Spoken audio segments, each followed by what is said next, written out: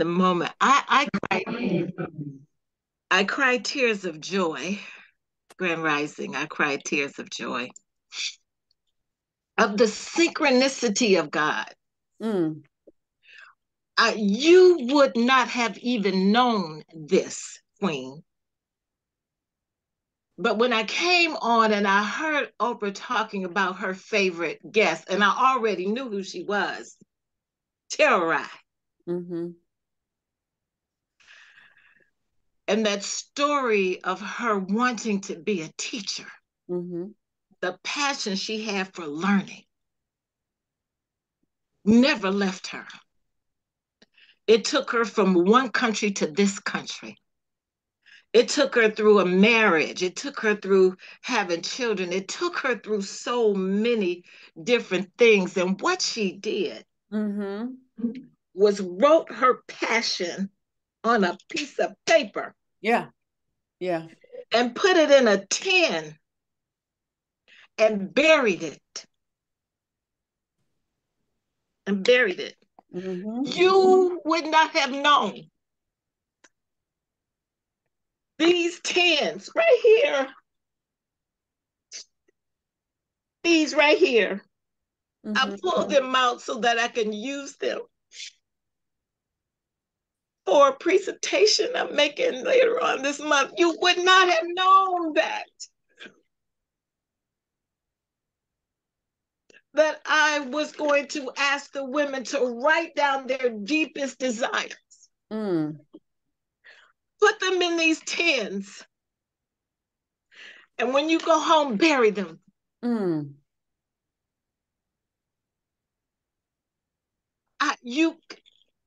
I didn't call you. You didn't call me. You had no way of knowing it. I had no way of knowing. To affirm that these tens right here, these terrorite tens, I call them terrorite tens. Mm. I can't even speak now. I just can't because the glory of God is so perfect. The glory of God is so lovingly perfect. Mm-hmm. That we don't often know how God is working. We just don't.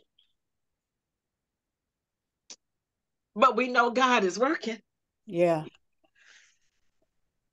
Minute by minute, moment by moment. Mm-hmm. We know that God will send you a message Mm-hmm. to affirm your deepest desires, your most passionate passion. Yeah. So on this Passionate Friday, the spirit of synchronicity is on full effect, baby, because I'm telling you, pulled out these tears. I swear to God, you have no idea. You would not have known that. Oh, shame.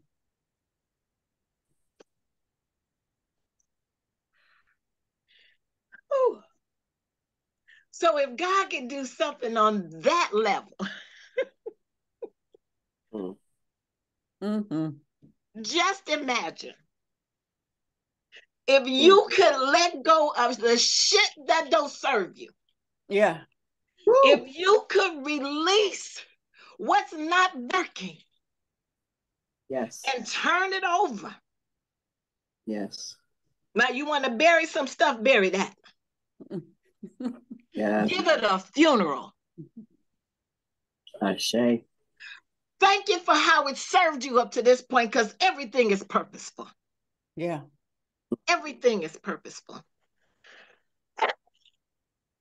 I'm sorry I had to blow my nose. That's okay. It's part of it.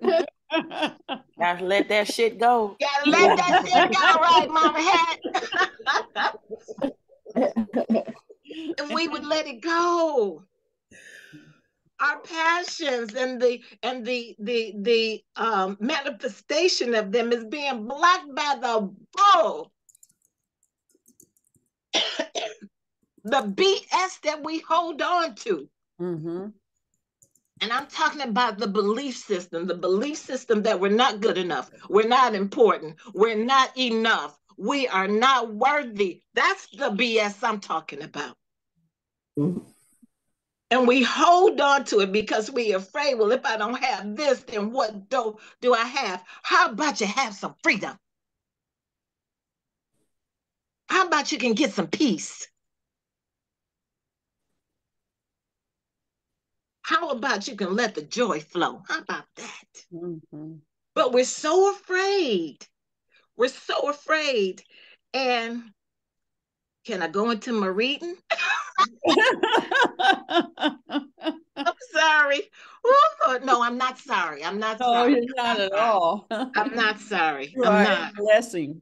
I'm not. I'm not. So today, the reading will say, if I open my heart and my mind to just be aware,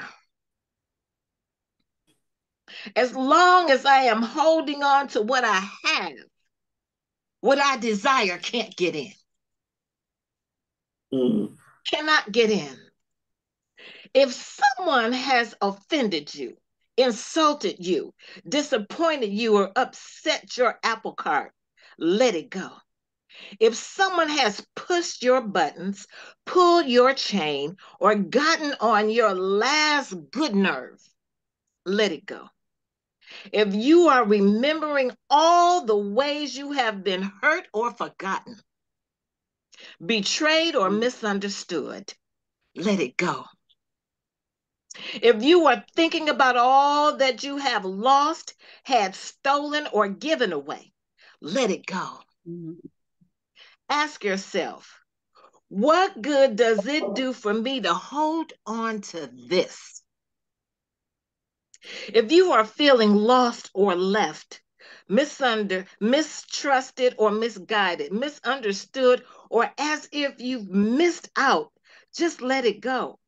If someone has lied to you or about you, if they act as if they have forgotten you or what they promised they would do, let it go. If you have been falsely accused or unjustly abused, let it go. If someone has set you up or let you down, let it go.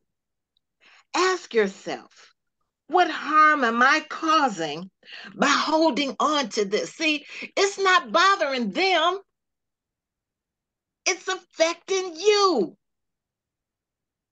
Make a choice to let it go. Let go of the things or people that cause you grief or pain.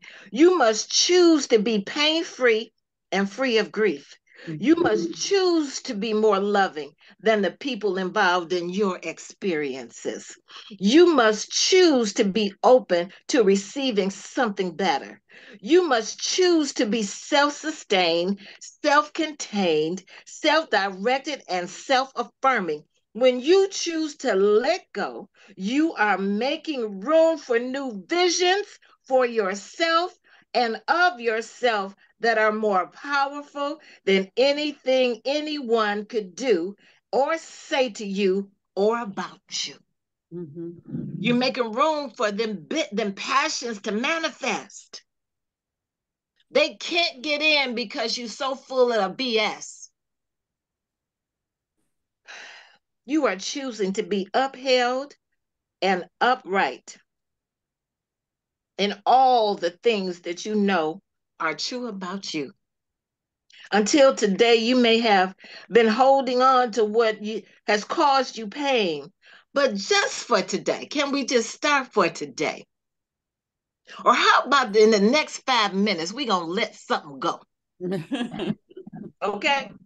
Make a new choice. Mm-hmm. Choose to move beyond the things and people who have not honored the truth of who you are. Once you make that choice, the universe will give you something better. That's what Telluride did. That's what she did. She let go. She did not hear them saying that the boys need to be taught. The girls aren't worthy. The girls no need to have no education. She didn't listen to that BS. Mm-hmm. She didn't. and created a life for herself that she could. She imagined it and she let her passion pull her forward. Yes. Let your passion pull you forward, but you got to let go of the BS. Those belief systems that don't serve you. The belief system about yourself that says you're not enough, you're not good enough, you're not important, you're not worthy, you're undeserving. So right here and right now, I want you to take a deep breath, everybody. Whew. And take another one just because you can.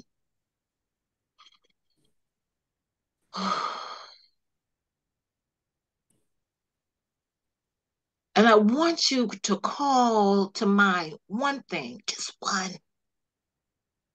I don't want the flood of things. I just want one. One thing that you can release today. Just one.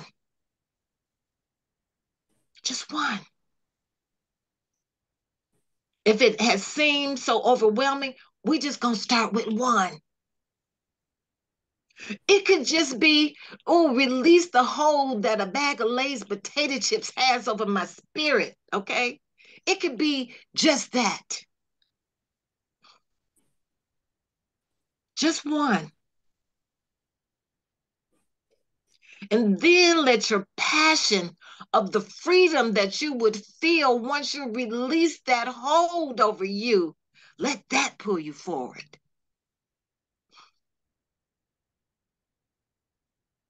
Being free of something that doesn't honor you.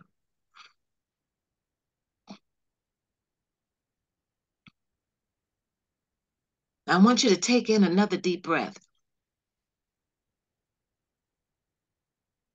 And we're going to exhale that thing, that one thing. We're going to exhale that out of our spirit.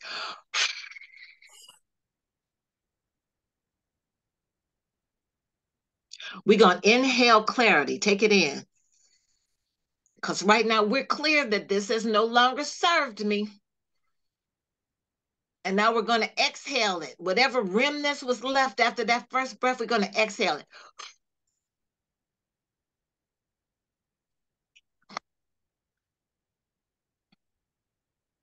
And now we're going to inhale freedom. And we're going to hold it.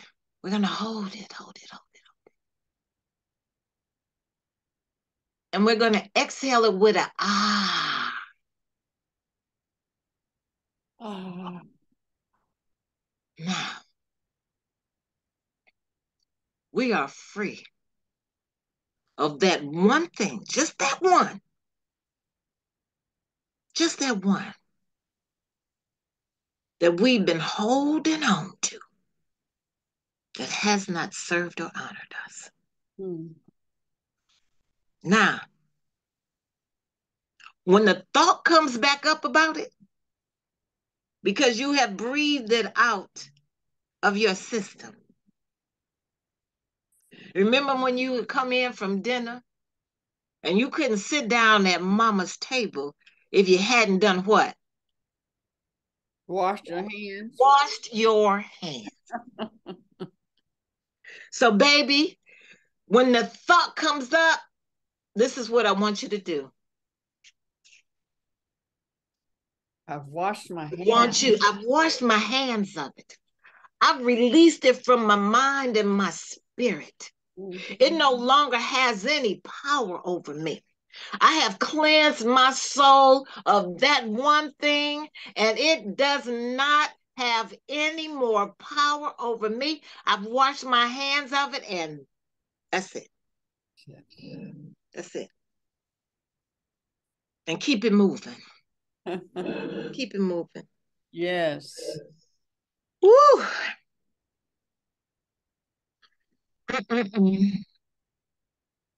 Well, happy Passion Friday, y'all. Yeah. Woo. Somebody said, why did the neighbor bring what? One of the neighbors brought 2 big bags of Lay's. I'm like, are you looking in the kitchen right now? I I was like, why is Danny in my kitchen right now? Two big Right. Fritos, Lay's. Oh my Mariah. God. Yes. I was like, why is she in my kitchen? And that's why I fell out. I just had to fall out. And I keep going back. I say, Woo! no, let the Lay's stay. Let the Lay's alone. And see, Lay's may not be an issue for you, okay? But baby, if I open up the family size bag, it's gonna get it, okay? My- Woo! I just have to be delivered sometimes, okay? Oh God. Woo! Praise God. And sometimes, I tell my husband to grab me a bag, and I'll tell Uh-huh. him to bring me the tiny bag. He'll bring that bag. He'll build that. Yeah, that You're not next time. helping. I didn't You're ask not you for that. helping me. That's not helping. I'm reducing. Woo! I know. I know. Whoo, Lord. Up, girl. Whoo. What's up, Miss Lolly? Well, nothing much. I'm grateful today. Mm. Very grateful. Um, I actually this has nothing to do with what I was gonna say, but my mother has been dealing with some challenges, but in the meantime, she has taken her passions into learning more about our family history. And that's been a really interesting ride. I learned that one of my great grandfathers was born from a freed slave woman and a French man in 1793 in Louisiana. And I just thought that was so interesting because I already knew my mother instilled in me the importance of understanding our family being from Louisiana, but it just was further proof. And I just feel like last night I asked myself, I said, which of my ancestors am I representing right now? Like, what is it that I carry from them? Which one? I would love to know who I'm most like in my lineage. Who is representing themselves through me? And I'm going to take the initiative to learn more and tap into that energy and figure out who that is because I would love to know. I think it's quite an interesting experience and just speaking on my personal experience of all feeling that connection, that deep rooted connection to Louisiana that I talk about so much. I feel there's a reason that I felt called to be there. So stay tuned. But what I really wanted to talk about is I'm excited because in a few moments I'll introduce my guest, Shreya Ayers. But I wanted to give just a couple I guess you could say it's a little bit of encouragement, but it's just kind of something to think about because, we talk about giving to our communities and because Sharia is I was a community advocate or someone who works in the community and um I guess brings light to the community, I would say. Um it's really interesting because we oftentimes see these people in these positions of really great power within our communities, but we don't realize what it takes to get to that point. And there is a lot of times when you have a calling to a space or to a particular mission within the community that comes from you seeing or dealing with specific struggles throughout life, and you finding some type of solution, and finding some way to bring light out of it. So it was just a couple of things. First, I wanted to say, pearls. I wanted to talk briefly about pearls. It's gonna make sense in a second.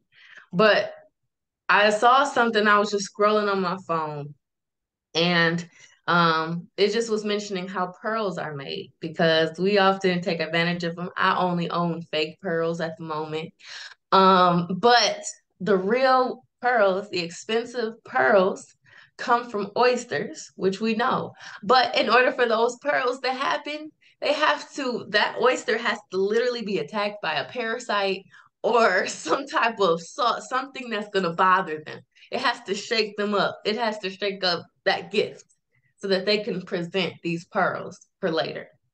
And so in the same way, we're talking about in our lives and our community work and our connection with the people around us and our purpose and our passions, we're dealing with a lot of different things or seeing a lot of different things that we don't like, that bothers us, that stirs up something that's inside of us so that we can create those pearls. We can even be those pearls, you know? And so I wanted to share, there is a poem I wanted to share, and there was pieces of a reading that I wanted to share. So one is a reading from one of my little Buddhist books, and it explains that obstacles enable us to polish our lives. In one of his writings, Nichiren Daishonin employs the following simile: "It will only be like a boar rubbing against the golden mountain." The story behind this simile goes something like this. Once there was a golden mountain. A boar came upon it and didn't like the fact that the mountain glittered brightly. It tried to erase the golden mountain's brilliance by rubbing against it. The boar's coat was stiff and he rubbed very hard. But what was the result? The harder the boar rubbed against the mountain, the brighter it shone. The Daishonin refers to it to teach us that the more practitioners will encounter obstacles, but the more obstacles that they encounter, the brighter their lives will shine.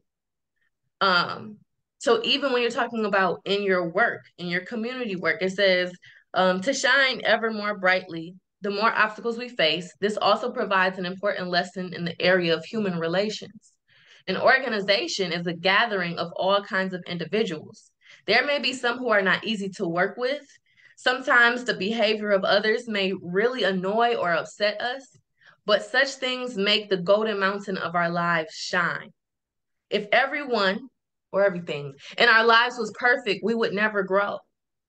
Working together with people we may not get along with is a way to polish our golden mountain. And so I really wanted to encourage Sharia, wants to encourage you, but everybody else who works within the community is just like, it's not easy at all. It's not. It's like I mentioned before, there are things that are going to stir up in you that are going to rub you the wrong way. And that rubbing you wrong way is going to bring out something so powerful and so amazing. And I wanted to read this poem as well. This is from my girl Icon. Her name is Shakandria. She's from New Orleans, and it's called "The Filter Says to the Garden." Scrub off any evidence that you have actually lived today. Don't nobody want to taste the grimy, the grit, the journey on you, or smell the musk or the funk of everything you struggled with today, or force their eyes to behold you spotted or scarred or pitted or bruised or broken or busted or in any other form than flawless. Don't you know that the only beautiful flowers are those that smell of the sweetest ease and look like they ain't ever been touched by the dirt? And so that poem, I don't think it's saying that like really forget everything you've been through. Forget, the things that are bothering you, that are rubbing against you, that are trying to, take you off course. No, don't worry about that. You got pearls coming. They're gonna be real nice. They're gonna be some real nice pearls coming. And I know people are gonna look at those pearls and be like, oh, look, it's so pretty. But they didn't see that parasite. Yeah. They didn't see that dirt.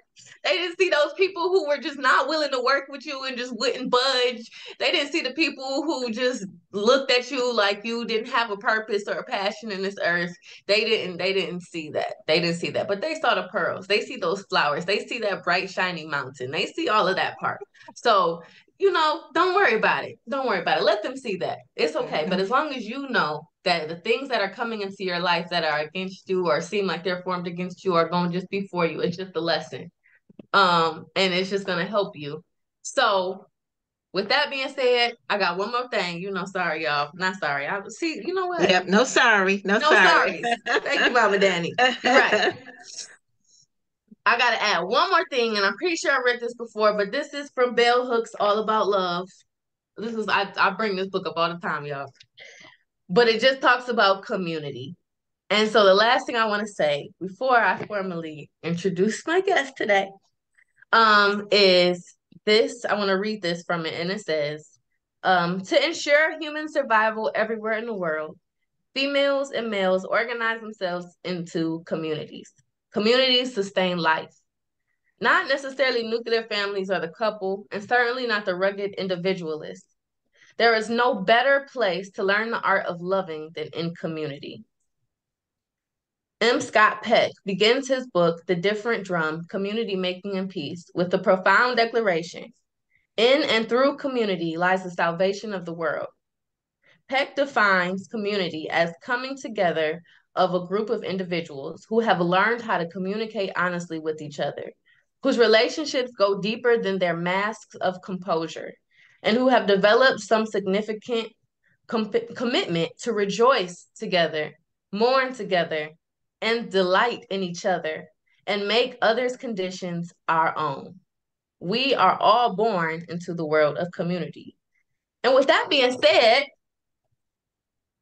I have somebody up here today who is super, super amazing. I've been in awe since I met her. I just love, I still don't know everything that she does because it's a lot, but it's inspiring. And she is a founder of Juneteenth Jubilee Detroit, which I'm sure we'll talk about soon as well, because everybody should definitely come support. And yes, yes. I'm gonna leave that there because I don't even know what else to say. It's amazing. You're gonna hear. So let's give it up for Sharia Ayers. Okay. Thanks for having me, Lolly. And I was excited this morning because one of my sister friends is on here, Susan, and then I see my family on here, Angie. Well, Mama, is it Hetheru? Mama Hetheru. Yeah. Mama Hetheru. Yeah. Hey, baby. That's my family. Like, so, and thank you, Lolly, for considering me to be here. And just, everything that has been said prior to me even being introduced, very, very much so affirming. And I thank you all for sharing and being vulnerable, this morning. So thank you, because it was just so many different things that were said. They're reassuring and reaffirming. And just when you know how God works in your life, you can understand and receive the messages that are given to you. So again, I thank you ladies for sharing, being vulnerable, and inviting me here today. Okay, so I know I gave my little. We're honored. I just want to say that we're yes. so honored. Yes, we're so honored. Yes. Yes, thank you. So I know I gave a short little spiel, just of maybe just briefly what you do. But can you speak on like what do you do in the community, outside of the community? What is your passion? What are your purposes? So literally, everything that has been a driving force for me has been because I'm Black. And that's really all it is to it. Like, so prior to the work I do now with Black Leaders Detroit, I was working in education, and I loved education because I understood what that meant for our people and what that meant for everybody that I serve. So like being Black has literally been the driving force for everything that I life, even from going to college. Like when you know that you're honestly a minority in number and the things that people perceive from you, or you're the only representation of Blackness in certain areas, like that's pretty much what's been my driving force in so many different things, and including, Juneteenth Jubilee Detroit. Like that only came about, unfortunately, at a time when my father was dying. But my sister and I went out to kind of get an escape from reality, and we went out for St. Patrick's Day. And I'm seeing all these Black people wearing green, and so I got on my soapbox like, they don't even know the history of St. Patrick's Day. We out here wearing green, like you ain't Irish, you know what I mean? And I'm not saying that people can't celebrate others, but I also think it's very important to know your history. Like that's literally what I taught also. So it's just like, so my sister, she was like, what are you gonna do about it? And I was like, like, thanks for holding me accountable. But so I was like, we should do a Juneteenth. And so that Monday, I spoke with my mom about it. And she like, well, why don't you call one of the Blackest places here? So I called the Wright Museum, and in 2019 was the inception of Juneteenth Jubilee Detroit. I called the Wright, they're receptive to the plan. And then I put the call out on Facebook, and some amazingly dope people signed up to be part of the committee. And it's just been a blessing each year from there. And this will be our 5th celebration. So, and then in addition to that, like, I now am a director with Black Leaders Detroit, and we are a funding source for small Black-led businesses and nonprofits that operate in the city. So our whole goal is building an economic ecosystem for our people to be self-sustainable. Like we did it in the past. We had several Black-owned, operated, and funded cities, towns, and you name it. And they were terrorized and they were bombed. And we have gotten so far away from the fact that we know how to work together. We just need the recipe to do so. And now it's something here in the city where you don't even have to have the recipe. You can just be a part of it and make change, because it's cyclical. Like if Black businesses have dollars, then Black families have dollars, because they're going to employ Black people, and then those Black families are then going to go out and then themselves become entrepreneurs and give back to the community. So everything I've done up until this point has been about being Black, from having a Black trivia business to even, again, my sister friend being on here. We work together with planning weddings. And again, if you didn't know, Black people weren't even allowed to get married in this country. So it's just so many different things that drives my passion from what I know about my history. That's beautiful. Thank you. That is really beautiful. Yeah, that's amazing that you have if we were talking about music, I would say you have a keen ear, but you have a keen receptiveness to, I guess, the little things that you see, I guess, we take advantage of, or we overlook, we don't really recognize, I suppose, is such a beautiful thing that we can do now. We can celebrate now. We can marry now and have formal big weddings, because you seeing people get married, you're like, wow, y'all did that. But it's the little subtleties, I think, that we just kind of just sweep under the rug. It's like, oh, it's every day, but it's definitely an opportunity, or I don't know, that's not the word I was actually going to use, but a privilege that we can actually enjoy these things now. So that's awesome.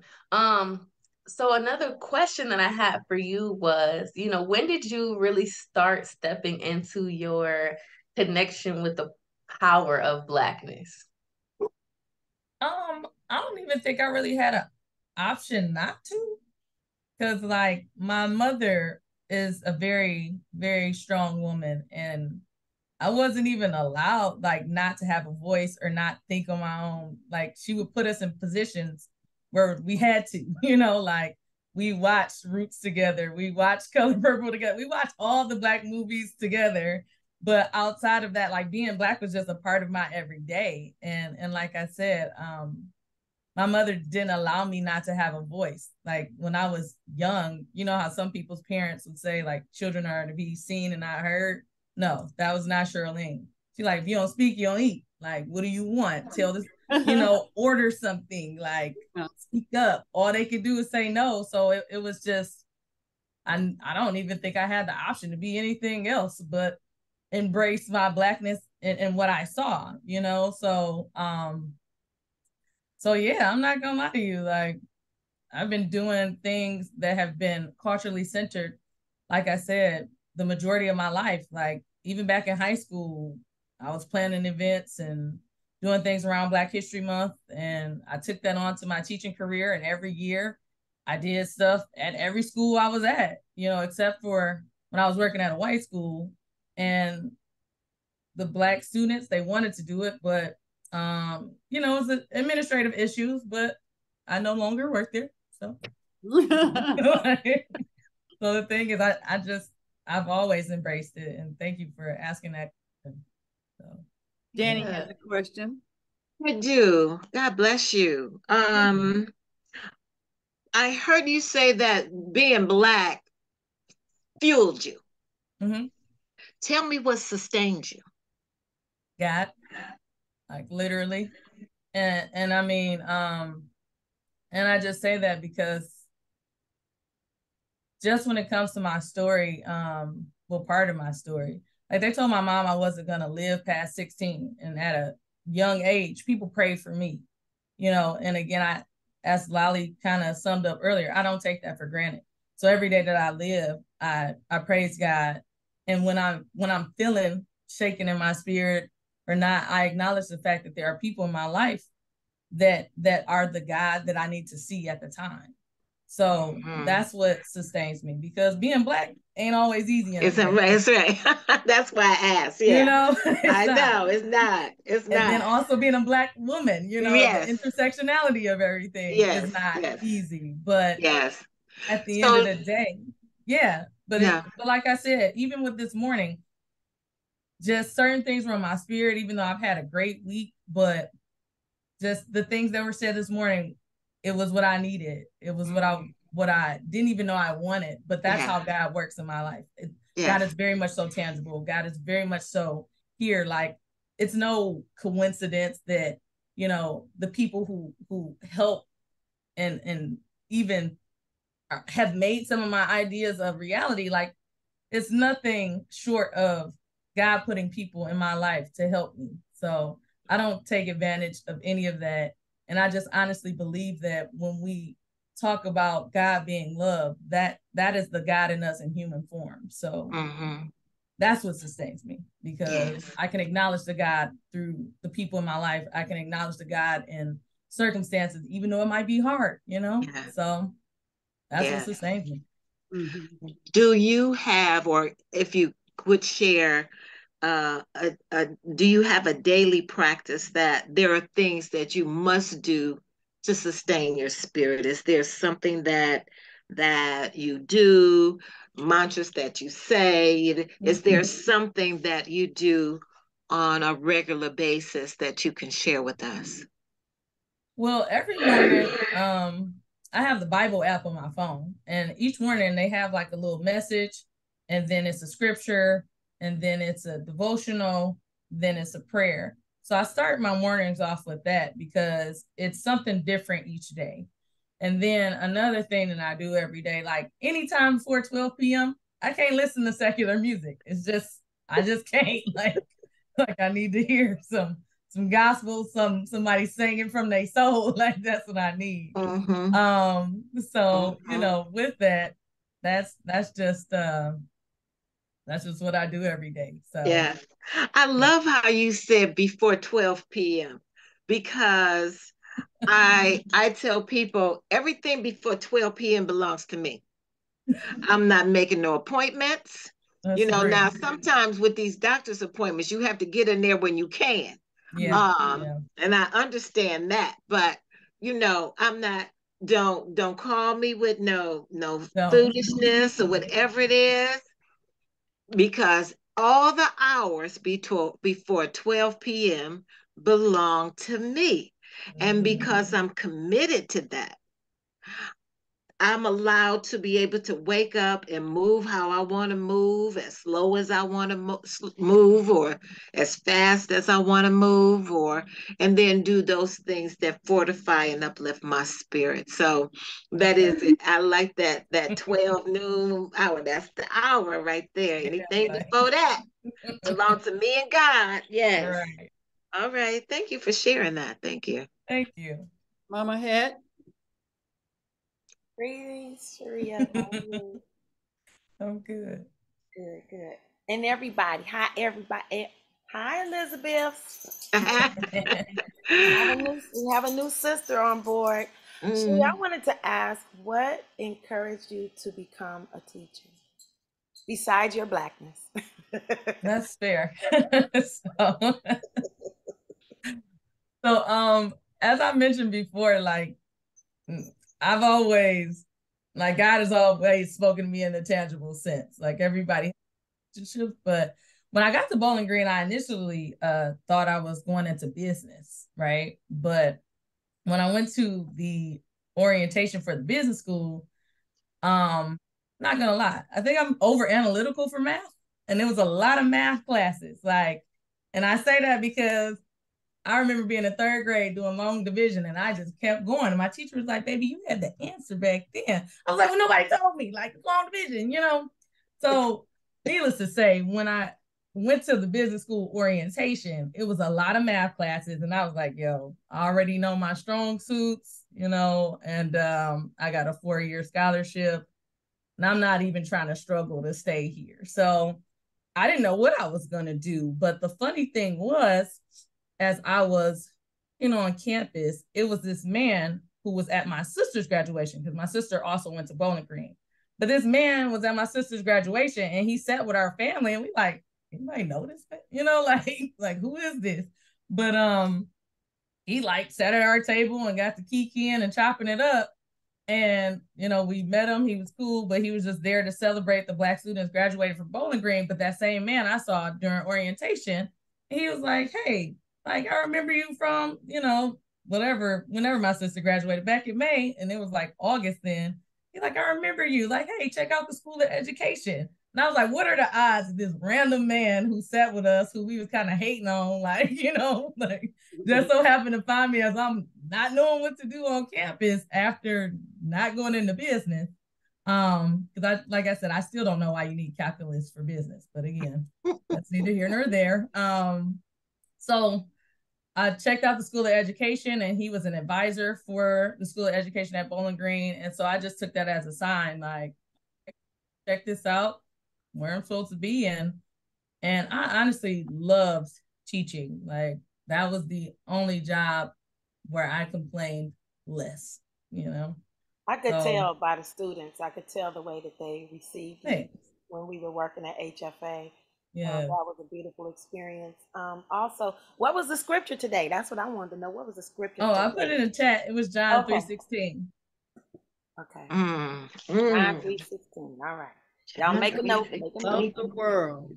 Thank you so much for sharing and being open, for coming by. Thank you for inviting. Thank you guys for having me. I appreciate it. We go way back, y'all. Way back. Little socks and little shoes. Praise God for little socks and little shoes. Thanks, Mama Head. Ebony? Yes, I would like to know more about your business. And how do you connect and bring that into your purpose? So, great question. So again, just everything that I do with, well, okay, let me go back, because it is a lot. But so I do have a trivia business, and that's literally based on Black history. Like, it's called Blackout Trivia. And it started because I was a trivia nerd, and again, being in situations where we're talking about whiteness all the time, and now we competing about white topics. I'm like, you need to learn about Black people. Like, and so that's, again, part of my passion and purpose. Being Black has driven me. So that, as I said before, I work with my sister friend. She's the CEO of Your Wedding Muse and Black Love, and knowing the fact that we did not have the right to be married in this country, that fuels that. So again, just all of these businesses are around serving our community, along with like Black Leaders Detroit. We're literally a funding source for Black-led businesses and nonprofits. So we give grants to nonprofits, and we also give no interest loans to Black-led businesses, small Black-led businesses that operate in the city. And we do that through cooperative economics. So our members invest $4 a month. We take that $4 and put it directly into the hands of Black entrepreneurs that operate in Detroit, because we understand the Black experience and the disenfranchisement, and just even the fact that, unfortunately, a lot of us didn't have the knowledge of various things. It's like, we talk about financial literacy, but we don't talk about financial ignorance, and it's a difference. Like, and ignorance is not always a negative term as much as it is like, it's literally not knowing. So if I know that I wanted to start a business, but I don't understand business credit, personal credit, or how to access capital, like, I could have all the ideas, all the stamina that it takes, everything to even start a business. But if I don't understand the basics financially, then what am I gonna do? So the beauty about where I work now as a director is that we are literally trying to build something that we already had the ingredients to, like our people literally did these things, and we've always had a communal aspect. And Lolly mentioned earlier about rugged individualism. That's a very westernized way of thinking. Like Black people from various parts in the continent of Africa to where we were all mixed up here on purpose, by the way, just to throw that out there, because if you put people in the same space who don't speak the same language, like we literally always had to depend on one another. And we got into this thinking of to be American is to be and adopt more whiteness, and more practices of whiteness. So I say all that to say, I love what I do. I love what I am doing, and everything in regards to my career aspects have been about my passion and purpose. And I'm just very grateful that I'm even in this position, because I never even thought that I could have a job that would allow me to be unapologetically Black, that'll allow me to share information to people who look like me to help them. And again, it's just so many different things. And I'm sorry if I'm rambling a little, but no, sorry. Thank you. We just don't even understand that, like, we are the second largest consumer group in America. Yes. But we do not make up the majority of the wealth. And the thing is, with living in a city that is predominantly Black, we need to understand our geopolitical power as one. And so even when it comes to like Juneteenth celebrations, because I've gotten this criticism throughout the years, people say like, well, aren't we forgetting the problems? Aren't we this? Aren't we that by just celebrating? No, we're not, because you get more bees with honey. So if I get you there to celebrate, but then I'm leaving you with resources about your mental health, your finances, and ways to access these things and people, or putting you in a space where you can meet a Lolly, you can meet an Angie, you can meet a Sheila, you can meet a Danny, you can meet a you, Ebony, you know what I'm saying? So it's just, it's a matter of, again, cultivating spaces where people can connect, and that's how you literally grow. So thank you for asking, and hopefully that answers your question. Rich. Yes, it That's did. rich. It led me into another question, actually. I'm so interested. I'm a firm believer on promoting self-advocacy and youth. And you are what you just said is pretty much the epitome of the self-advocacy from your family and from your history, to produce what you are. And that's amazing. How do we get this power that you have into our youth that we have today? Great question. And the only thing that I can say from my experiences, especially working in education, is you provide them with the opportunities. So if you build a space for them to grow and to be empowered, they'll reach that potential. Because one thing that I realized, I used to work at an all-girls school. I worked at in a school in Lansing. I worked at an all-white school in Fremont, Ohio. And I've also worked at HFA, which was an artsy school, Osborne. So I've been in a lot of different settings. But I say that to say, in each setting, one thing that I realized is that it's a lot of things that need work with urban education. But if you allow them a platform, no matter where they come from or their backgrounds, they can reach a potential that you set in front of them. So like, for instance, with the all-girls school, each year we did a Black Girls Rock program. And what it was we would name various awards. So it's kind of like a mock election. So each award was named after a Black woman who made history in that category. And it was like a whole production. So the scholars danced, they sang, they did the speaking, they recruited members from the community to speak. But the thing was, I just provided the platform, but I allowed the scholars to do the production. So the scholars that were good at art, they did the decor and decorated the auditorium and came up with a budget and figured out how much we had to raise. And again, I just simply asked them questions like, okay, what is the vision? Did you draw it out? how much is this going to cost us? So stuff like that. And then we had people who were speakers.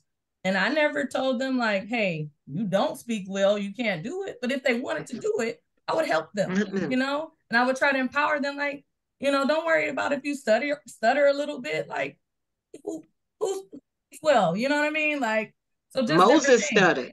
Right. Like, so the whole thing is just that, or the people who wanted to sing, allowing them to sing. And I'm no choir director by far, but again, every space that needed to be filled to put on this production, I allowed the students to do it, and I just empowered them to do so.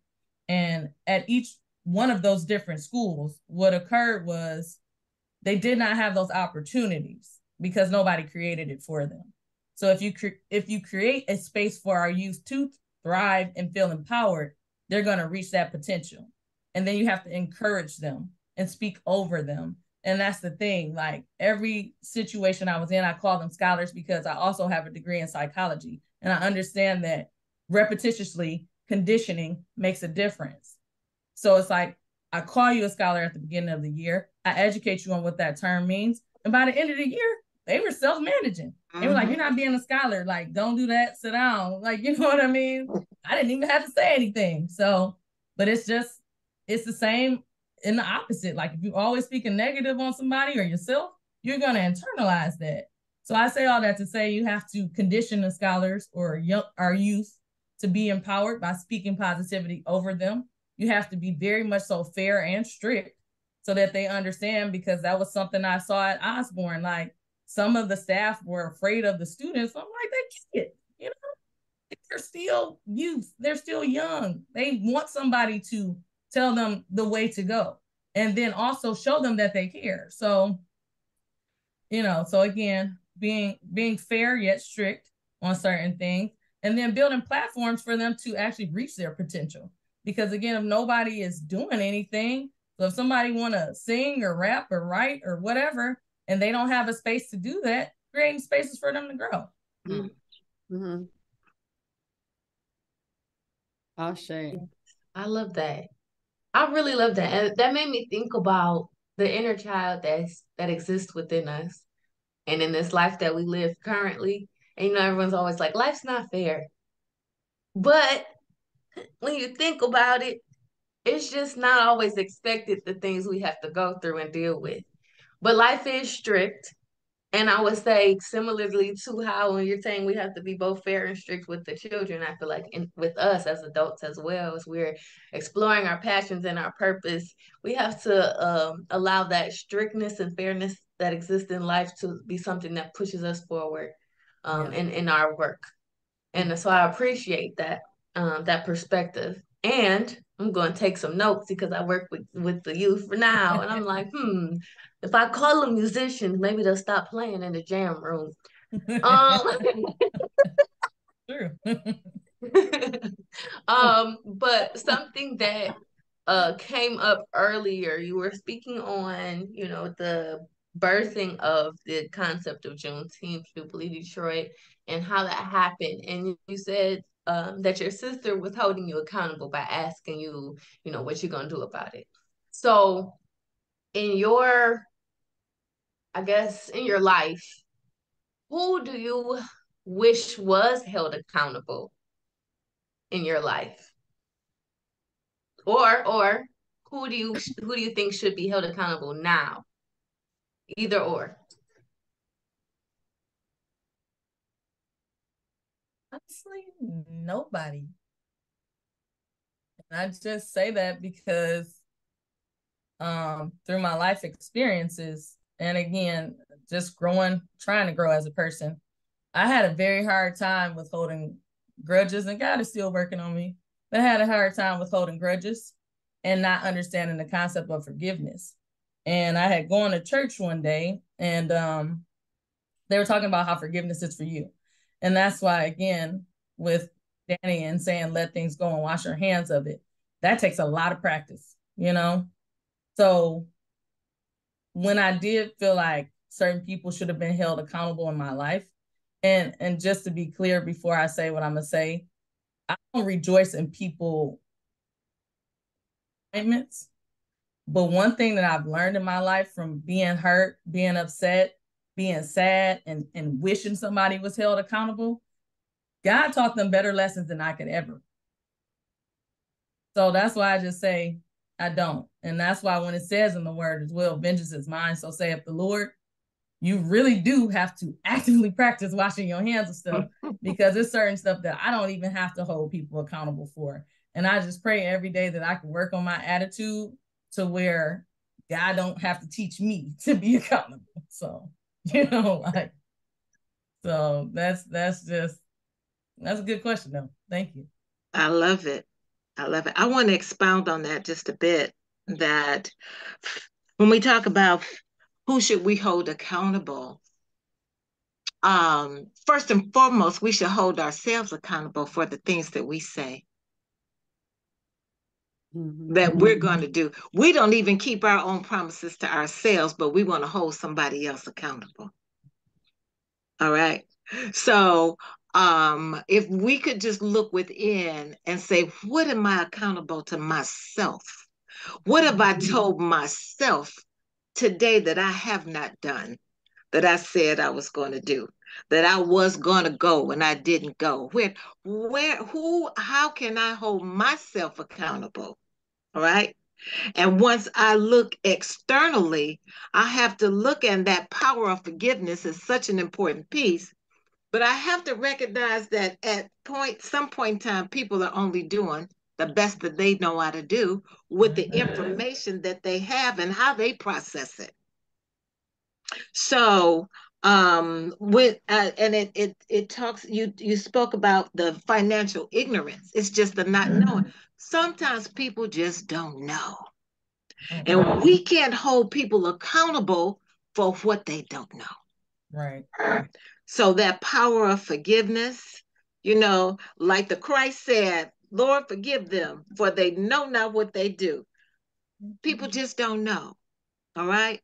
So if we start with ourselves, holding ourselves accountable to those things that we promise ourselves, for ourselves and about ourselves. If we could start right there, that's half the battle. Yeah. Yeah. Thank you. Thank you. That's nice. That's nice. I think that brings me to another question. Since we're holding ourselves accountable, where do you see yourself going? What type of things would you like to, what type of, I guess, I don't know, ventures do you see yourself going on with your passion, or what is something that is calling you that you haven't really stepped into yet? What are some of those things? I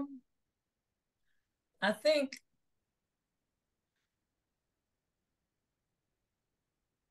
sorry, I'm gonna be real with you. Like, I didn't even know this was possible. So I pretty much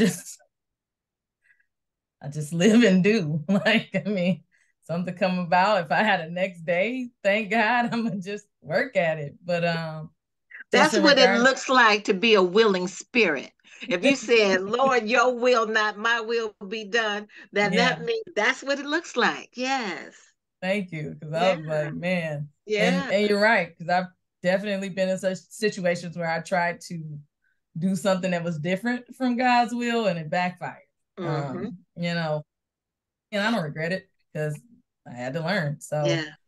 But I will say just something that I want to step into and continue to practice is just what love looks like for me on a regular basis, and practicing that, because I do try to show love and I try to be of support to the people in my circle.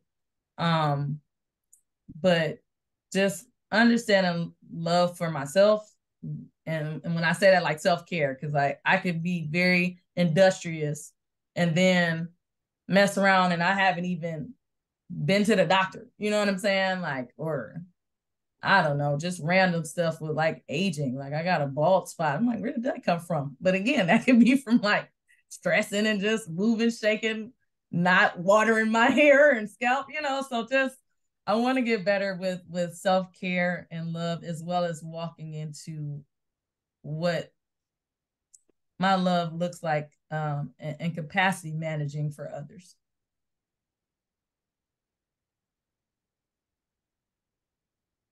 I have that capacity managing for others. What is that? What does? So like literally this month, it's been a lot. Like, you know how you could be in a good space, but everybody else who you care about and love, like they're going through major things, and you tend to internalize that, you know?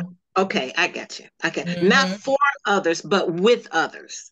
Correct. Okay. Just like, you know how you want to show love and how you want to keep giving, but you have to manage capacity because you take on so much. Like, and to the point where, like, literally last weekend, I'm like, dang, man, like, why am I sad? And I'm so blessed.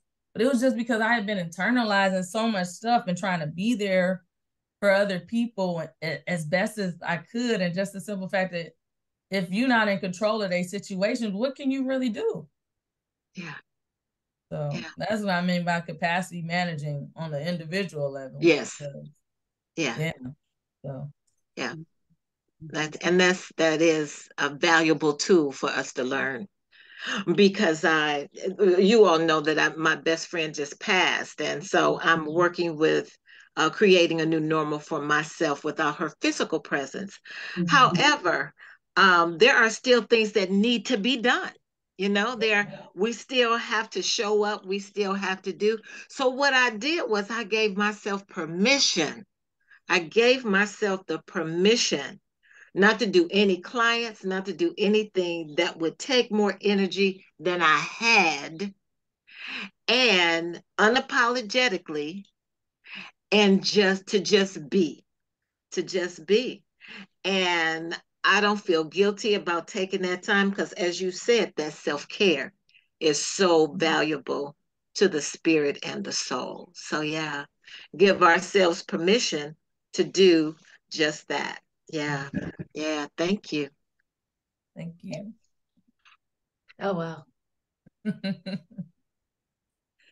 We the dude to be on it with the websites. I am your producer. Hey. I am the tech person, whatever. So can you kind of tell us more about this organization? I definitely will be contacting you because I have something that would marry well with what you all are doing. And I just like to find out more. And then I'd like to, do you have a Juneteenth flyer? I mean, a site? We'll go to that. So that, because I'm sure in the midst of putting that together now, because June is around the corner. Yeah, so I'm putting the Juneteenth Jubilee site in the chat. But this and your information. and your contact information. Oh, okay. Okay. So on the Black Leaders Detroit site, we have our upcoming event, which is the Ride for Equity. And we ride bikes from Detroit to Mackinac City to be exact. Wow. To increase awareness of the need for equitable funding practices for Black entrepreneurs. So in 5 of the cities we ride through, we stop and we have community conversations, because we understand that equity is something that has to be co-created. Like, it shouldn't all just be on us because we didn't necessarily cause the problem. So with that, we ride our bikes from Detroit to Mackinac. But the first leg of the ride, I don't know if you guys are riders or if you just want to come out and support, but the first leg of the ride is from Detroit to Ferndale, and that's our kickoff. So that's what happens first portion. So that's what we have coming up May 21st. And then overall with the site, this is where you can find out information about just loans. You can become a member. And so the donation part, that's the membership. So the $1 a week or the $4 a month or $52 annually. So again, we take that money and put it directly into the loans and grants for Black-led businesses and nonprofits. So, and actually that number is incorrect because we're over $300,000 and over 1,000 members as of now. But we're looking to get to 1 million members, because the more members we have to practice cooperative economics, the more money we can put out to our people. And the concept pretty much came from our CEO, like going to the Million Man March and being inspired and trying to recultivate that energy. And so that's what we're doing. Yep. So in our loan cycle, I don't know if anybody on the line has a business, but our loan cycle is about to open up again April, well, tomorrow. So get a little video. And then, oh yeah, it's businesses all up and through here, y'all. yeah. I got to see when Nefertiti was surprised. I kind of felt like this was the same group once I saw the beginning picture, but she was blown. She almost fell out because she couldn't believe what was happening. And this is how we don't need to keep waiting on people. We are what would we say? We are we got. Yep. Because sometimes I appreciate the grants, but grants from other businesses, from larger corporations. But what I feel is happening is that they kind of want your everything, and then they get to tell you how you have to use their money. Right. So that's something else to be mindful of. Whereas, and thank you for bringing that up too, because the grants are unrestricted. Right, because Mama, I remember when Mama Shu was going through the process, and I told her, I said, you don't give up this is your baby, if you will, since we're in Elizabeth's right now. This is your baby, and you raise it how you want. You make sure you put that, any contract that we get to sign, you have the right to scratch out what you don't agree with, change it, or say, no, this isn't a part of it. And if they agree or not, then, that's on the negotiation. But we have to protect our, what do they call it? Your intellect. Yes. Business intellectuality. Because I know that they are taking these ideas and using them because they're getting the blueprint. But that's okay, because you want the purpose of it to spread, But hold on to your interest and your control of your interest for your businesses. So you got to be mindful about that. I don't want to put a damper on it, but that's some real world. But you're right. Real raw shit. Cherie, I just want to say, damn, I had no idea. When we grew up in church together, and our mothers were really close, and they sang together, and so it was very, we're family. And so I appreciate all that you are doing and watching you blossom and grow and just sending the ripples through the world, because I know they're coming back. Once they hit a wall, they're coming back to you. I know your youth are coming back and telling you the things that they're doing. So I'm just encouraged and grateful to know you and have you on my God path. I really appreciate it. Thank you so much. Sure. Well, man. I'd like to go ahead. Susan, I'd like to have a face and not just your name in my memory. Thank you. Now her red lips, baby. For another meeting. Okay, we figure you might be at work or something. Yeah. It's nice to meet you, ladies. Yes. Yeah. Thank you for joining us. Yeah. And you're always welcome. Thank you. I joined the group sent a request to join on Facebook this morning. That's what's up. Right, and you didn't have to wait for a response. You just Well, I was supporting Maria. She's one of the amazing ones that we meet in the world. So I'm always in support of her and everything she does. So I wanted to join to see what was going on. Thanks, Suju. But we are here Monday through Friday, every day, Monday through Friday, from 8 to 10. Different hosts each day, so it's a different flavor. And so you're welcome to stop in on any day. Thank you. And Purpose is on Friday. What was that? I said Passion and Purpose is on Friday, and that be us. Me and Olive and Danny. Mama Head is on Wednesday, Wisdom Wednesdays. Yeah. And let me see, anybody else on here that, okay, yeah. Ebony? Yeah, I just wanted to say how perfect Sheree business that you popped up on the screen. It would be perfect for Sister Lakeisha, because I think she was talking about need and need. She has a beautiful, beautiful idea. Beautiful idea for like self-care for black people. And she is looking for funding. Okay.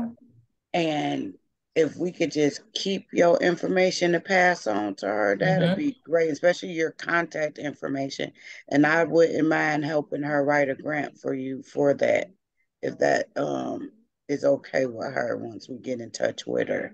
But that would be beautiful. And I wanted to ask you a question about how do you feel? I'm also a community organizer as well. You are inspiring me every day. But I would like to know, how do you feel about like your environmental justice? I stay downriver. We have a lot of environmental issues over here downriver.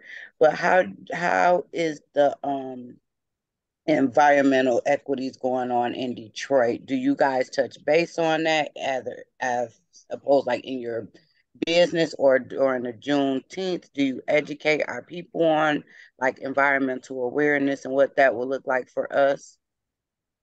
So I'm not gonna lie to you. With Black Leaders Detroit, we have funded several entrepreneurs in various backgrounds. So if there is an environmental justice firm or whatever else, we support them. So it doesn't matter what you do. If we'll fund it, you know. Well, I lied. I said it doesn't matter. It does. Like if it's debaucherous, we're not gonna fund it. But to your point, with Juneteenth, we have focused on pretty much health, wealth, and education. And part of the educational process is understanding the environmental piece. And we haven't taken a larger stance on it because I do think that we have to educate our own more on what that looks like in its totality. And I say that because I also taught science. One of the things that I felt like we also didn't hit on is the fact that during the pandemic, they kept saying that Black people were more susceptible to getting COVID and so on and so forth. But that's also all environmental as well. Because anybody who lives in cities typically have issues, respiratory issues in regards to asthma, allergies, sinus issues. You know, so when it comes to the breathing, that's an issue of the city and the environment in which you live in. So naturally, if more Black and brown people are in concentrated areas in cities where the air quality is not as good, you're going to be more susceptible to a respiratory infection that can affect your whole being. Thank you so much for saying that. Exactly. Thank you so much for saying. Thank you. But that's the thing, though, I guess. So to your point, we haven't taken as large of a stance because I look at it more of the health side of it. Because people have to understand what that means to an individual before they can understand what that means environmentally. Because I hate to say it, but most people go from the inside out and not the outside in. You get what I'm saying? Yeah. So, you know, so to your point, we could probably do better about it.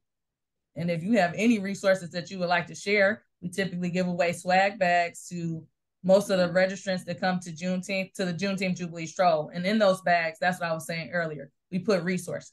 So anything you got, we're going to put it in there, whether it's a business card or an ink pen, whatever. So if you have something that you want to leverage, put in those bags, by all means, please do so. Okay.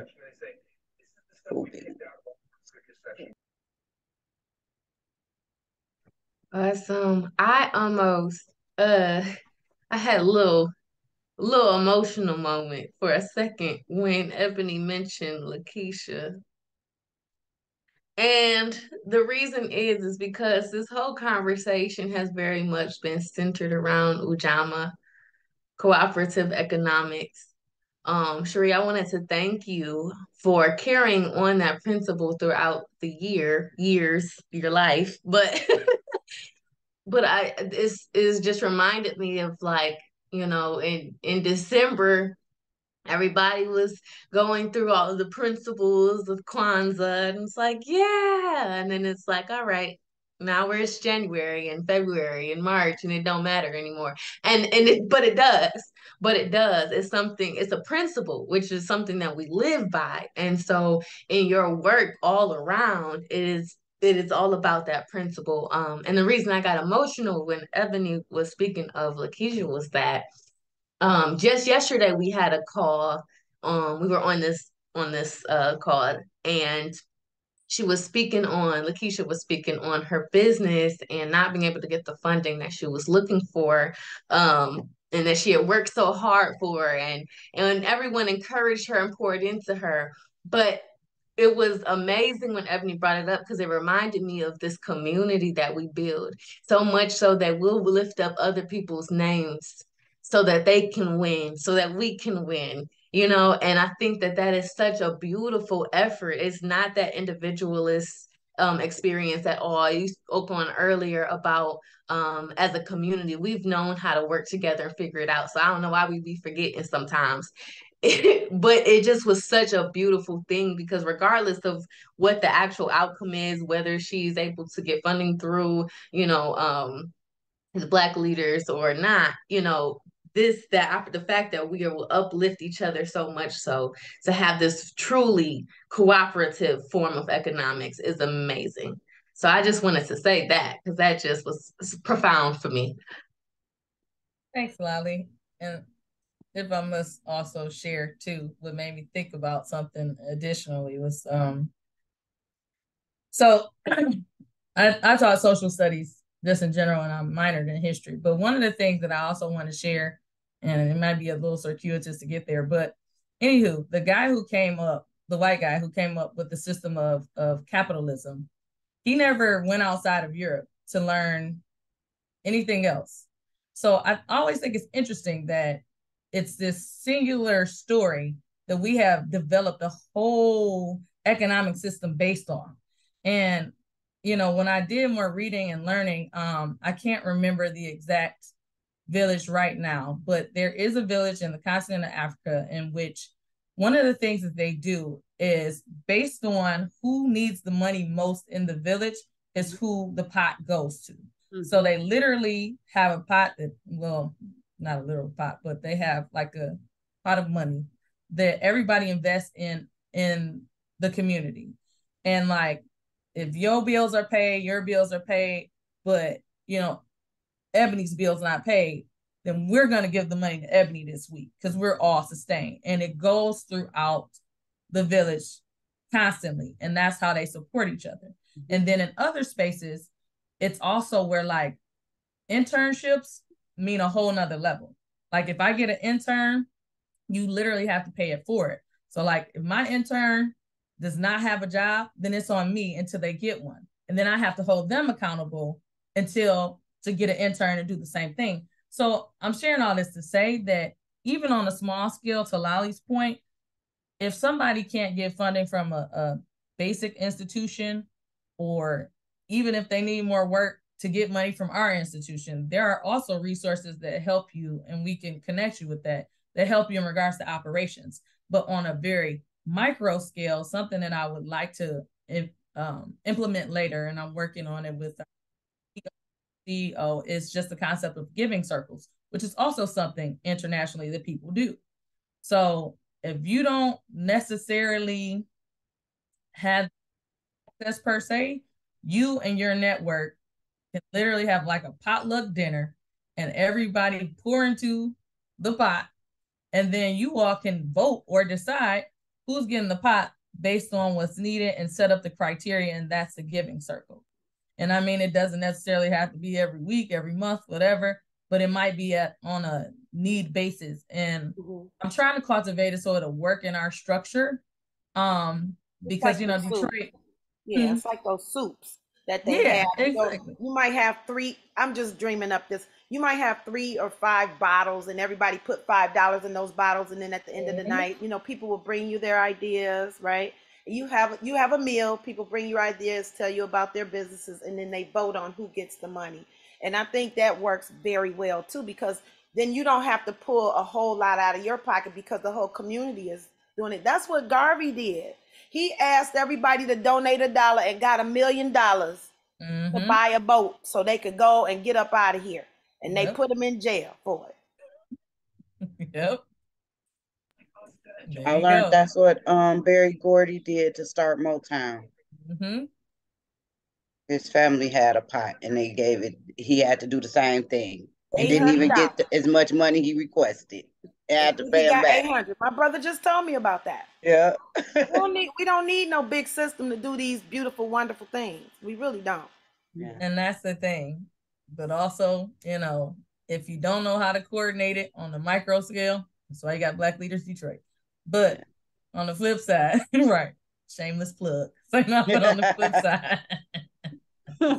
But I would, and I'm just saying that because clearly with lifting up Keisha, if this is something that you all feel passionate about, and hopefully I'll get to speak with Keisha as well, then why not? She jumped on here at some point. I think I seen her cute self. Look, Keisha with her little outfit on, looking Grand Rising, like Keisha with your cute self.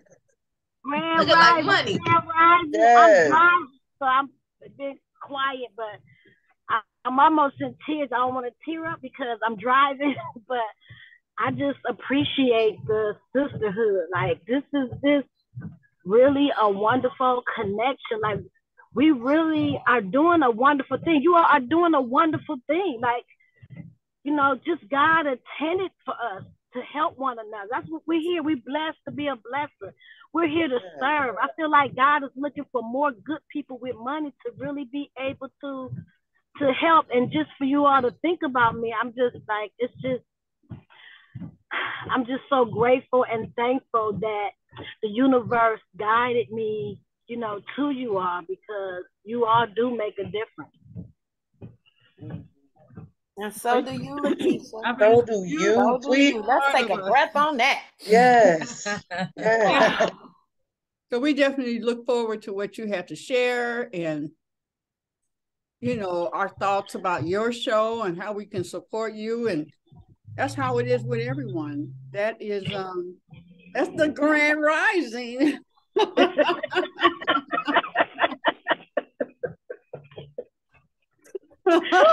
What can you say, Danny? It's hot in here. It's hot. It is.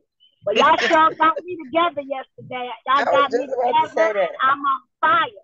Yeah, I'm glad, Lakeisha, because I didn't know if you was crying or laugh, I was crying or rejoicing. I was like, wait a minute now, hold up, let me hold on. I did the work. I did that work. Yeah, it made me think about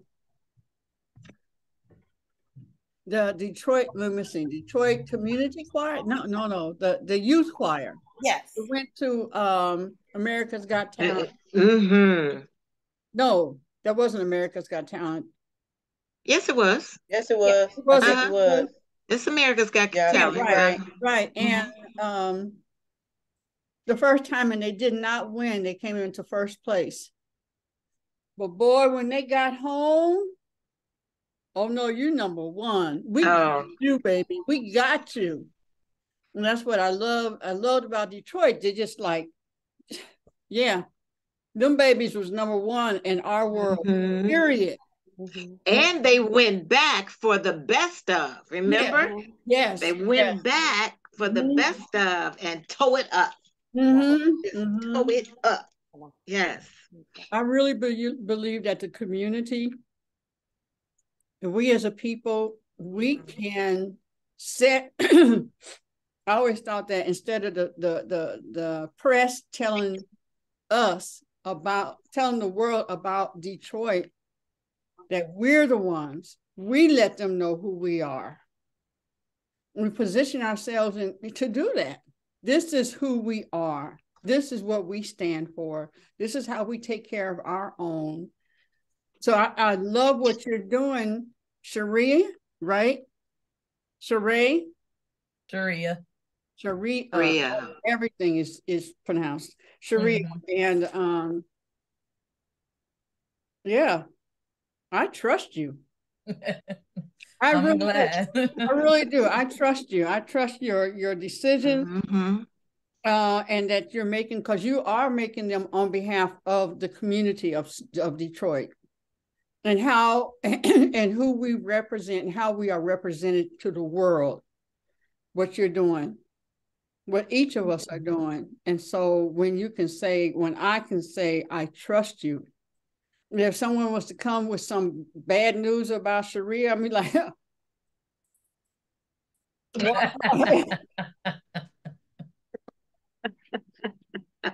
same with each and every one of you. I would want oh, stop.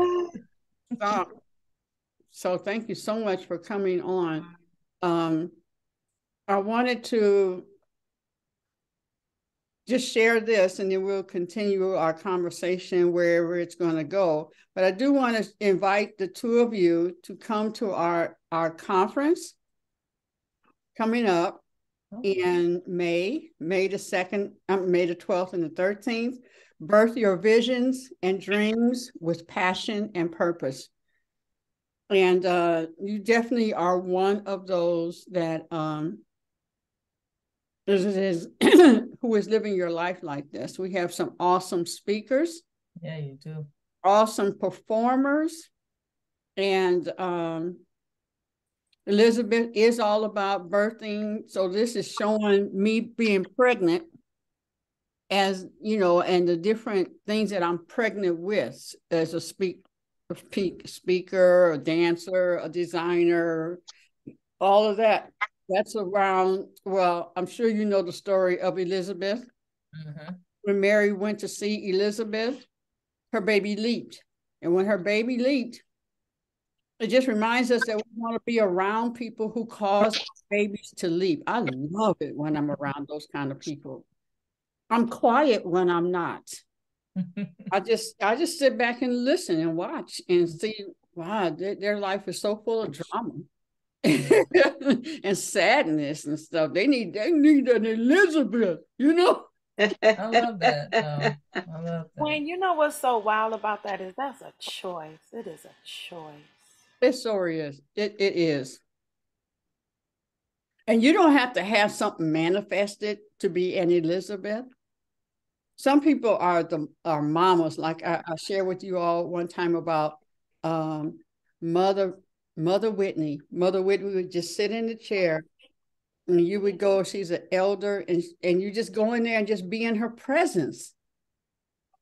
That's what she was birthing. Love. She was just pure love. So we have different ways of what we are pregnant and what we are to bring to the world. Some people hold the space. Mother Whitney held the space for us. That's what some of us are doing. We're not to be out there shoveling and writing and all that. Just hold the space of love. And she would have, children that she would bring in that were lost and all that kind of stuff. She held the space. So, you are invited. If you just go to elizabethvisionaryconference.org and get more information. And then the next one, we have to have you be a speaker. How about that? I'd love to. Like I said, I'm just so thankful Lolly even thought to consider me. So thank you. For sure. Truthfully, I have been struggling to figure out who I could bring on this platform, because I take it seriously. Everyone has the potential to be an Elizabeth, but not everyone is currently in the life state of an Elizabeth. Well said. And so I was figuring it out, thinking real hard about it. And usually it's difficult for me to think about it, but I really had to sit and say, like, who in my life currently is just really showing this true passion and purpose within their lives, who is impacting the people around them in such a positive and uplifting way, who is really doing the work. And just immediately I thought of you, and I was like, oh yeah, let's see. So I'm really, really, really, really happy that you could make it. It's so beautiful. I appreciate it so much. And going to what Queen Aduni had mentioned before, when she said, I trust you, trust is something that we take seriously in the Black community, because there's a lot of reasons to distrust people, and we've been giving them all. Yes, but it's beautiful that we are able to, feel that Elizabeth in you, and feel that connection, feel that truth, and that you're carrying on that torch to really guide us and push us as a community. So I think that's so beautiful. And I know Mama Het has something to say before I give it to you, Mama Het. I also want to say that I've been watching Mama Het this whole time, and she's been holding it in. But you're not trying to do anything; you are doing it. So just so you know, we do squeezes every time we say that word. Every time we use the TRY word, we squeeze. But we are doing it, and you are doing it. So I appreciate you. Mama Het. Thank you, Lolly, for being a disciple of the YRT word. I'm spelling it backwards because we're not supposed to spell it. Oh, and if we use the Black English version, that's going to be 15 squeezes. So add that to your repertoire. Okay. So what I wanted to say, Lolly, I'm so glad you spoke about that. Getting, the people who we call on to be disciples, if you will, or excuse me, Elizabeth, if you will. I have a sister that I've asked to be on, and she says she didn't understand what it was. So I've given her the links and everything, told her to check out the archives and whatnot. But, I look at her, she's a very dynamic sister. She's created jewelry that is just out of this world. Like, it's not little, her stuff is big and gaudy and just loud, and then she redid her kitchen, and now she's an adventurous. She's got one of those 3-wheel trikes, and she had it decorated, and she got a matching outfit. And I'm like, why don't you look like an Elizabeth? She said, I'm shy. I said, we sitting at the table drinking coffee. We talking. Share your journey, and I can't make her, but she reached back out and said, I'm shy. I said, I figured that. I said, I'm shy, but my shy don't matter to her. It's that she's shy, but that's all right. I let her know that I see her. And that's all that I need to do is plant that mustard seed. And it's very tiny. I went to a service, and the preacher gave everybody, I had no idea that seed was that doggone small and so powerful. All we got to do is plant or drop a ripple in the water and watch the waves go. They're going to come back eventually. Yeah. They're going to hit other stuff and go other directions. Don't worry about where they're going. Don't worry about it. Don't worry about that. Just make sure you drop the drip. Drop the drip. I'm done. Thank you. I'm complete.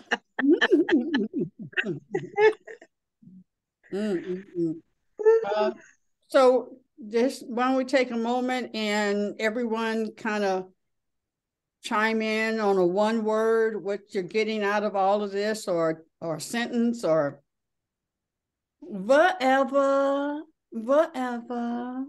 You beautiful queens, you beautiful princesses, you beautiful goddesses, you know what, Queen, I'm going to share. The biggest thing within our platform is the fact that we are sharing. We're sharing ourselves. We're sharing full authenticity.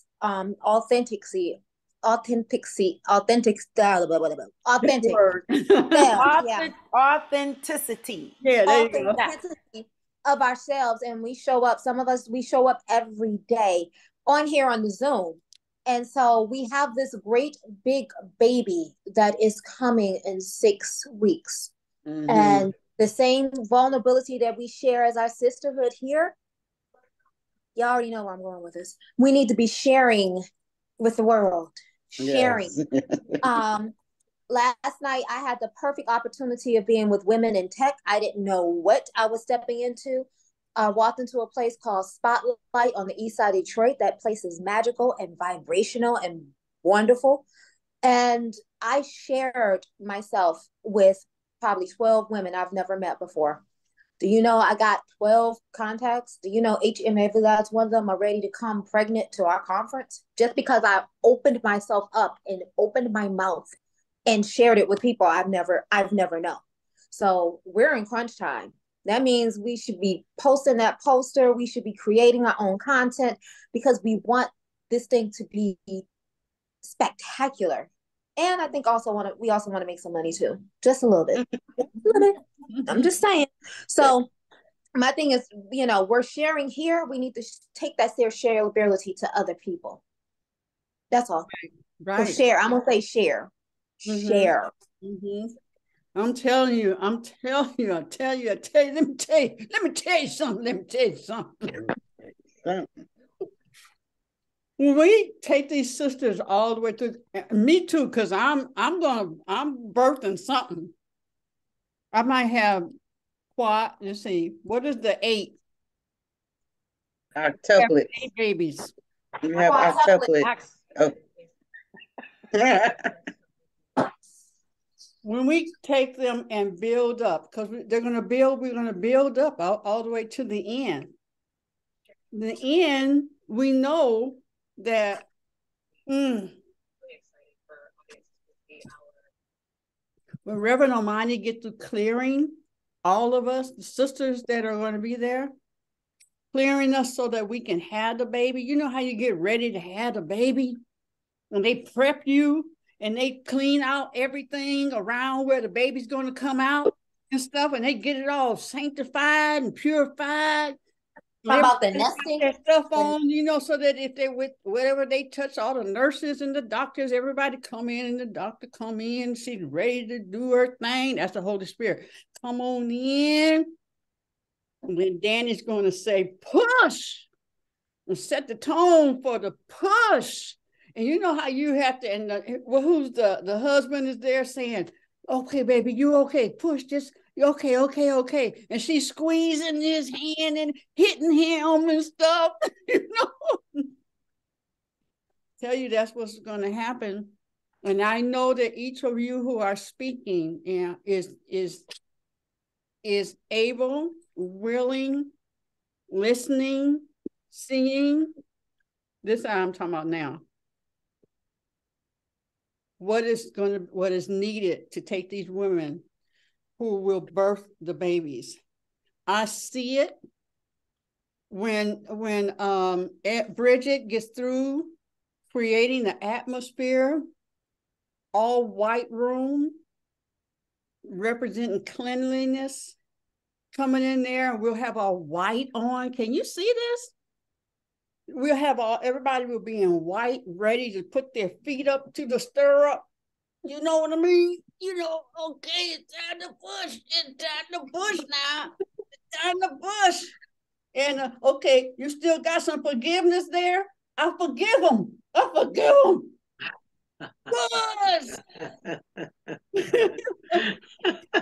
Got doubt. I believe.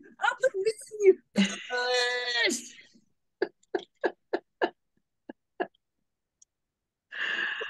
Woo! All right now. Like when she deal with me, and she said, the first one that I went to her, one of her retreats, and I was on the floor, and she was like, God says, say yes. Yes. Yes. It wants to say yes out of you. Yes. Hey, Queen, you got a good example behind you on the wall. Do you remember you got your birthing position over there on the wall, and some of us want to squat. Mama Head want to squat. I want to squat. I want to dance. Okay. Okay. You go dance it out. I want to be stagnant. Dance that baby out. I want to float. I need a tub. Oh, yes. We have different birthing styles. That's what's so beautiful about the Creator. That we can do it all kind of way. You might want to be on all fours, right. However you get your baby out. Yeah. However. Get it out. You might want to shout it out. I got a quick question. I'm sorry. Yes. On the business side, with the conference, because I was listening to Danielle, but with the conference, is everybody who was speaking, performing, dancing, are they being asked to also promote?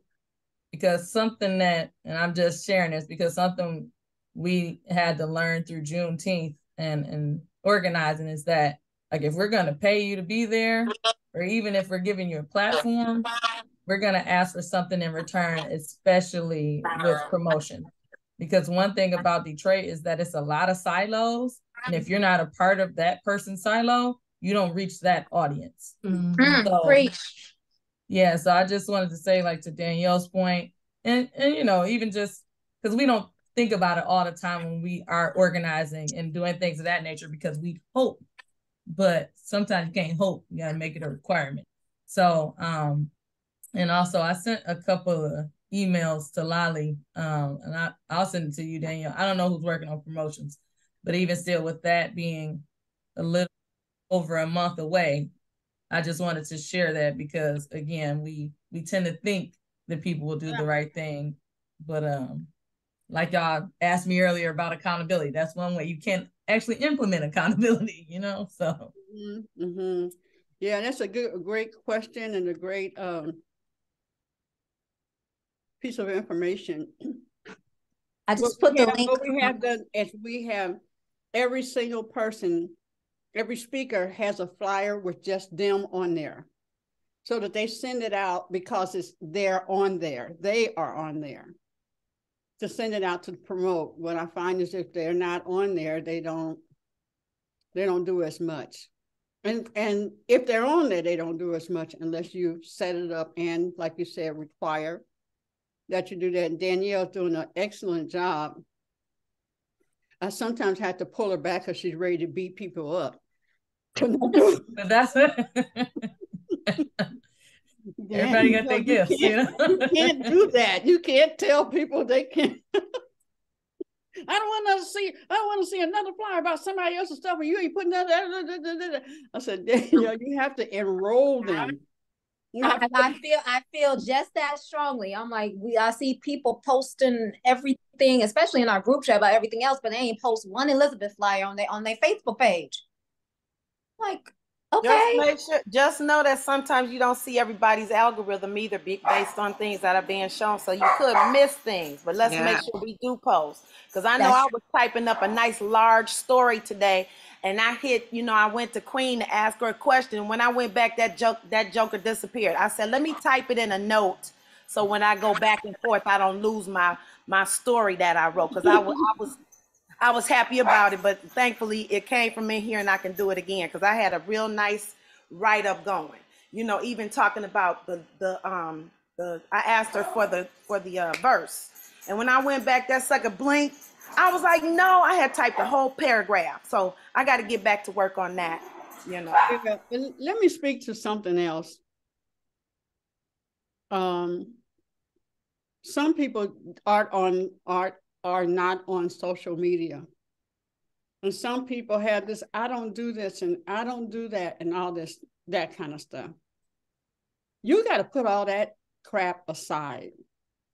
We are only as strong as our weakest link. You got to know that.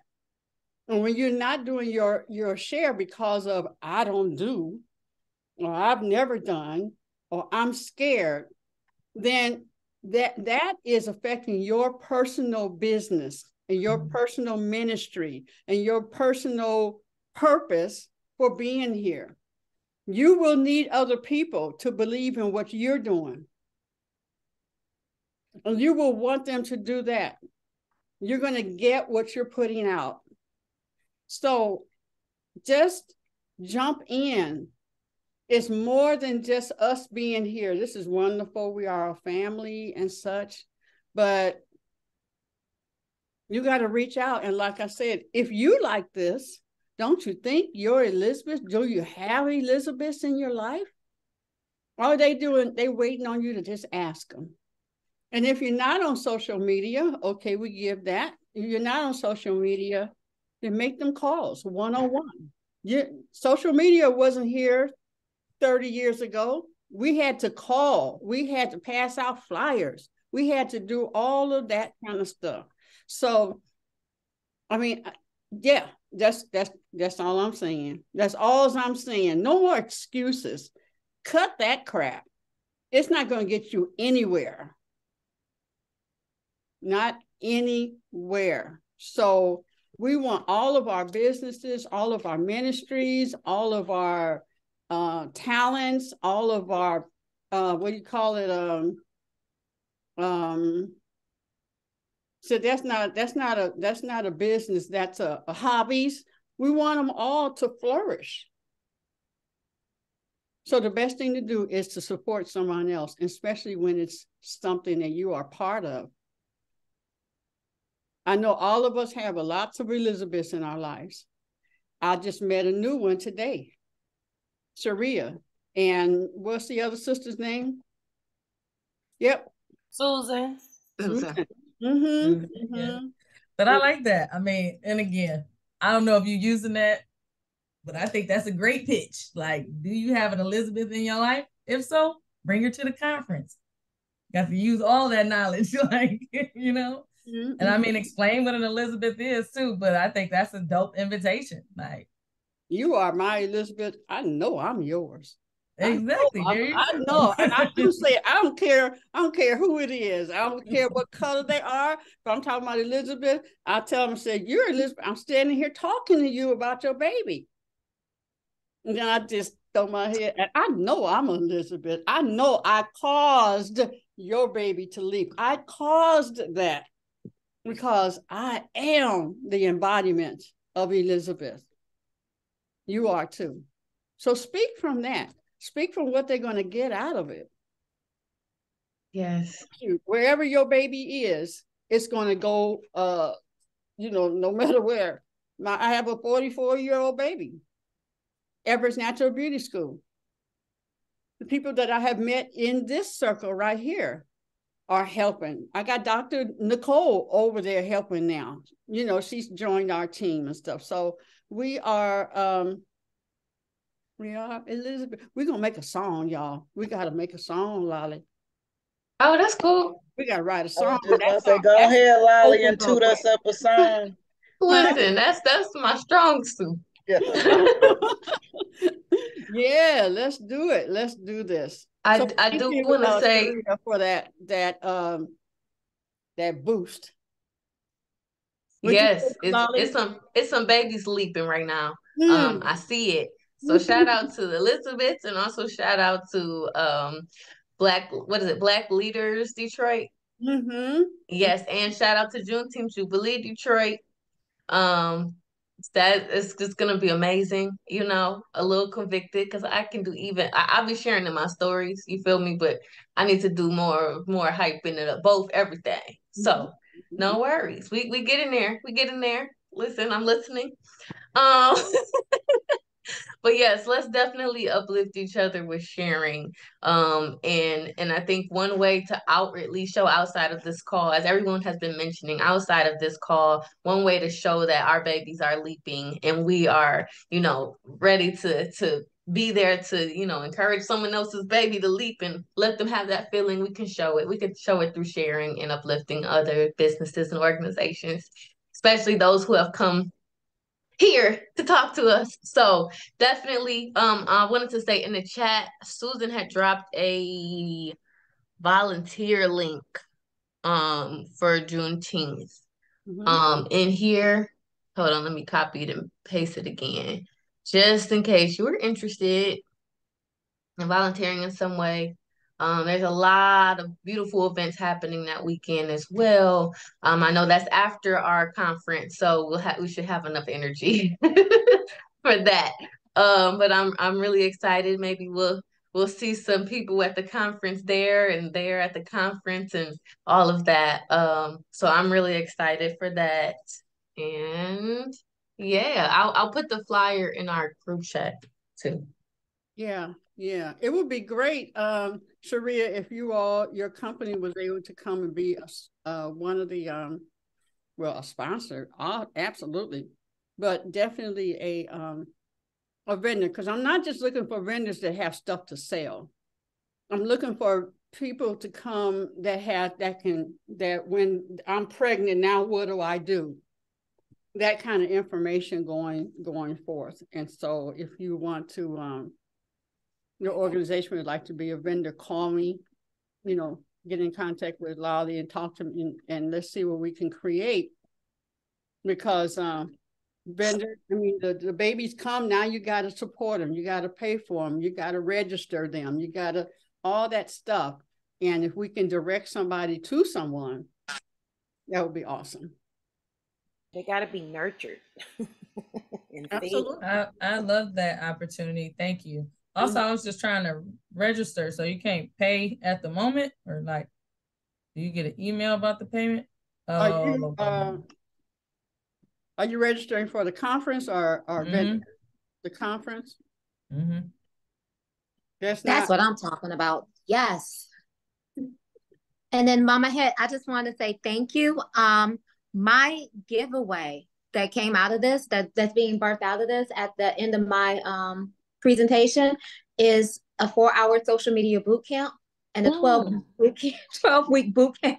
So when you said Sergeant of Arms, I was like, oh, I'm right on the board with the militariness of it all. And we gotta be gangster. We gotta be gangster. We have to be gangster. We've had too many lessons on how people are gangsterism with guns and other things. We need to learn from some of that and be gangster on that. You know what I'm saying? So I get it. I get it. Because you the fire under my pot. I'm doing stuff that I wouldn't be doing if I wouldn't be hanging with you. You understand what I'm saying? And sometimes, because this place, this Elizabeth thing for me is therapy. When I leave out of here, then I got to go back. I don't want to keep separating my places and compartmentalizing them, because I need to blend it in. When I'm done here, then I got to go back to my dad's business. I got to do this, because this is going to help this work better. You know what I'm saying? So I appreciate what how you're attacking us gently. I'm being gentle. I am. And it's funny, I went to an event last night and met a woman, Rosa. I loving how the networking is happening here, because Rosa sent me a client to do their logo for her event on May 7th. I get to the event, the woman comes up to me and I'm looking at her. She's like, I know you. It's like, I know you too. It's a woman who I offered social media service to a year ago at the Spirit of Detroit at the Trap Yoga event. And in her phone, she saved me as Danielle. Met at the Spirit belly dancer / social media. That's how she had me saved on her phone. I was like, oh my God. It's in my Insta stories, and I'm going to make a post about it. I was like, oh my God. Okay. It's meant to be. It's just meant to be. Like, okay, Elizabeth's like, we're showing up. And Rosa has really been, she's stepping into that Elizabeth role, like, whoa, okay, we're working together, but it's uplift and help each other. Because if we all are great, you know what I'm saying? I want us all to be on the beach of Jamaica wearing white and drinking, Mai Tais or pina coladas and, having a good time. I want us all to be there. But we all got to step up to, we got to step up to that level. Yeah. And I'm happy. I like what I see, like from all of you. I like what I see. A few days ago, I saw Ebony posting. I was like, go Ebony. She was promoting Face Game Beauty, and she was promoting the association that she was at. Like I said, I be watching people. Mama Head, I have people come to me with the 5 rights that you was doing. How can I get about that? Where can I find a recorder? I was like, go check out Mama Head. That's Mama Head. We, like I said, my friend Latanya said, closed mouths don't get fed. And if we are hungry, we got to open up our mouths to get fed. So, yeah, that's how I feel about that. Thank you. Yes. Did you find it, Sharia? Did you find it? Where I can pay? Yeah. Okay. I just walked through it. If you on the let me. I'm clicking on register now, and it says, thank you for your interest. We're not able to accept online payments at the moment. Please contact us directly. Okay, this right here. Okay, if you're registering for the conference, I'm going to go back to Okay, right here. Is this where you clicked? Yep. Okay. I clicked there, and then I typed in my information. Uh-huh. And then click, because you had to select the item, right? Okay, let me see here. I'm